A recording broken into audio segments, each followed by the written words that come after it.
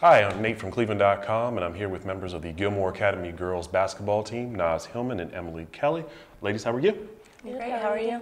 Good. We had a great opportunity to talk off camera, but we're going to find a little bit more about you in this segment. How well do you know your teammate? But first, let's kind of talk about the recruitment process, how that thing's been going right now. Emily, if it's okay to start with you, what's kind of the buzz lately? Things have been going well. I'm keeping my options open. I'm not exactly sure where I'm going to go yet, but I've been looking at some places in Ohio and then also down south a little bit. So. Okay. And how's the buzz been going? It's been very interesting. I don't know where I'm going, trying to keep it open. I'm still battling a lot of questions like north or south or man or woman coaches. It's a lot of different things I still have to look into as a sophomore. And obviously for some of our readers who don't know Emily, you're a junior and now you're a sophomore, so you guys have plenty of time to figure out your decision, correct? Right. Any ideas what you guys might want to major in? Whoever wants to start first?